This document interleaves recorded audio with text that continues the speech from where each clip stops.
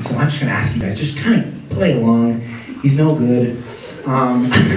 He even got dressed up and everything, so just humor him, okay? It's gonna be fine. And our next comedian's a very funny guy, Joe Holt!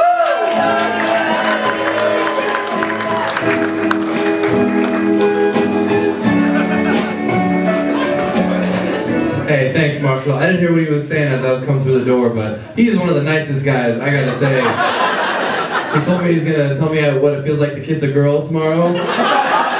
And he might let me into his entourage. I'm so excited for the possibility. But yeah, I've got a few jokes for you, and then I'll get back to parking your cars.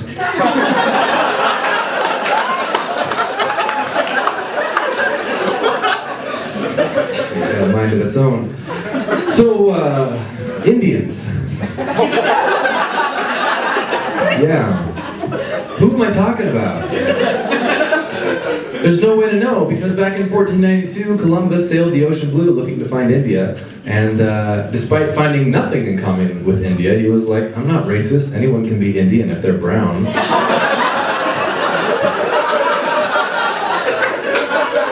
So now we know them as Indians. Like, what kind of denial do you have to be living in to do something like that? Like, oh, this is your famous Indian curry, right?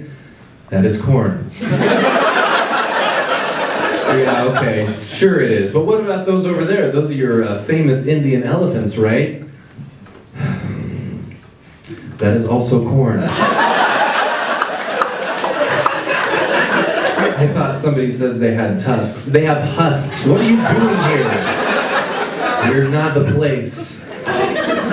Columbus going to America and calling the natives Indians is like if you started a new job and the boss comes up and says, welcome to the company, my name's Pierce. And you say, hi Bob, and you call him Bob for 500 years.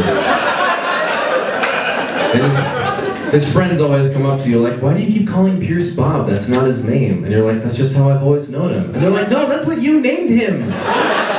There's like a billion other guys in the world named Bob, and he's not one of them. All the Bobs work in tech support. They're